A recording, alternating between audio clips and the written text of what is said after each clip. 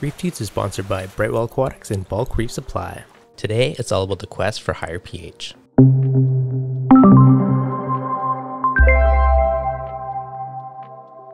What's going on, guys? Devin from ReefDudes. So if you guys have been following the channel for a while now, you'll know that I've been a little bit obsessed with obtaining that higher pH.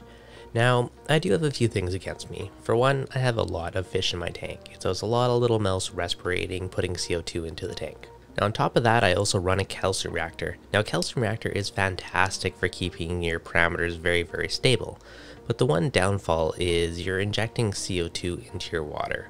So that carbonic acid, the CO2, is essentially lowering the pH of your water. So it's a little bit of a uphill battle with using a calcium reactor, as well as having a highly stocked tank. Now, over the past year, there's been a lot of different iterations that I've done.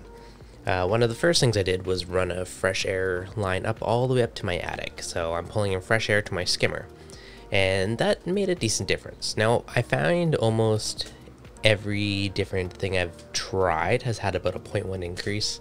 I don't know why, but that seems to be roughly what I get from it. So I had fresh air going all the way to the attic, and again, that was around that 0.1 boost in pH. The next phase was a DIY soda lime scrubber. So this was basically some giant canisters to hold CO2 absorbing pellets. And what I did is, because I wanted to tap into my fresh air intake, I didn't really have room inside of my stand. So I made two just shy of 3-foot towers. I believe it was around 2.5 inches by around 30 something inches long.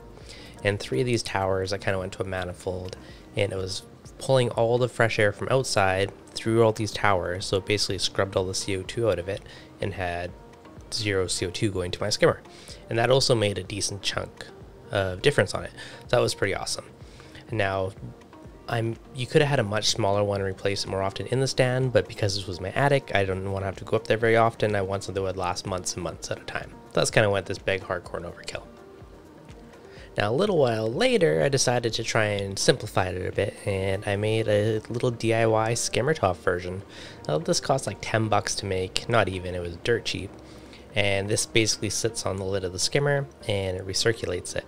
Now, I already had the fresh air line outside. I didn't really want to waste all that effort, so I put a T into it, so it kind of pulls partial fresh air in and partial recirculating.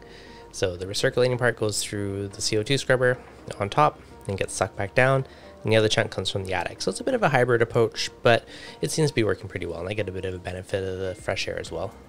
Now, a few of the things I did along the way is I tried experimenting with potassium chloride, or KOH, also known as potash, and this worked extremely well for boosting pH. Basically, it binds the carbonic acids and helps, which in turn boosts your pH in your tank. Now, this had a downfall. Now, with this, it worked fantastic for about a month or two. Great pH, everything was happy. However, it started bringing my potassium levels up far too high. And with that, it almost got to a very dangerously high level where I could risk losing things. So I quit dosing it, did a massive water change, and that was off the table for now. So it definitely was fantastic if you need the potassium, but it does build up, and that is an issue. So that's kind of the one side about using a hydroxide-based solution to boosting pH. Now, there is other forms of hydroxides I haven't experimented with, but I may in the future.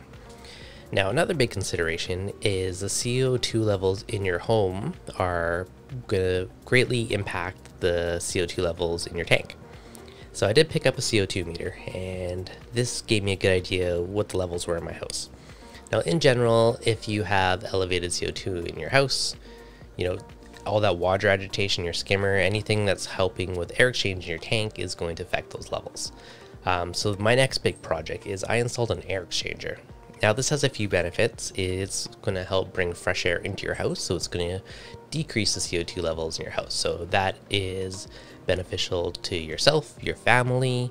It's going to make you more alert, less drowsy, etc. And as a side bonus, it's going to help boost the pH of your tank. So that was the next big stage. And most recently, I built a little DIY kelkster for the tank. So that was actually pretty cool. Again, super cheap little project to make. And that further boosted up my pH. So all these different kind of experiments along the way, and it's kind of crazy looking back at all the different things I did for pH. So let's take a look back at kind of some of the pH charts along the way. So if I look back, low of pH 7.75, so that was too low for me. I wasn't really happy there. The high was 8. So that's pretty dang low. Now, keep in mind, some of these graphs, stuff that's happened over time is, there was a bunch of fires this summer, so that would affected it. At one point, I had to replace my skimmer needles. My skimmer was down a bit, and you really saw a drop at that point. So again, looking back, July 25th, 7.75, high is 7.9. So I believe this was actually when my skimmer was down for about a week or so. So you can kind of see it climbing back up, but 7.78, like that is sketchy low. Now at this point, 7.6. So to me, this was getting sketchy low. As you can see things boosting up, this was actually when I was playing with Brightwell's Boost pH. So I was really low and I started dosing this to my tank, and it definitely did help kind of boost my levels back up. I had to dose a fair amount of it, but I was also on my 200-gallon tank. So, but that definitely did help get me by with that. And you can kind of just see how low it got, 7.7, so pretty sketchy. And if you look here, that's probably when I dosed some 7.9, boost 7.97. And then here we can see we're back up to a happier place, 7.9 to 8.1. So this is probably when I fixed my skimmer and I'm getting all that extra air exchange back in the tank. So 8.02, you've seen things are starting to increase, get better. 8.3, pretty sweet place to be. Now, most recently, a couple weeks ago, I did my little DIY kelk stir, which again made a nice little boost on it. So my low here is 8.03. That was my high a couple months ago. So that's a huge difference. Now, if you're looking at this, the higher the pH, the better the coral growth you're going to get. It makes it easier for the corals to encrust and grow. So every little tiny increment you can make is going to have kind of a logarithmic improvement on your tank. So there's definitely been a lot of stuff we've tried, but I'm pretty happy right now with how I'm doing, right? A low of 8, that day 8.06, like it's a huge improvement over what I used to have. So a lot of crazy experiments. I will link a bunch of the other videos I referenced of these projects as we went through some of the cards, so definitely check those out. But yeah, if you are chasing that pH dragon, hopefully this gives you guys some ideas of what to try and hopefully find some ways to increase coral growth and keep a happier tank. Alright guys, as always, if you enjoyed it, smash that like button if you're new, make sure you subscribe, and I'll catch you guys on the next update.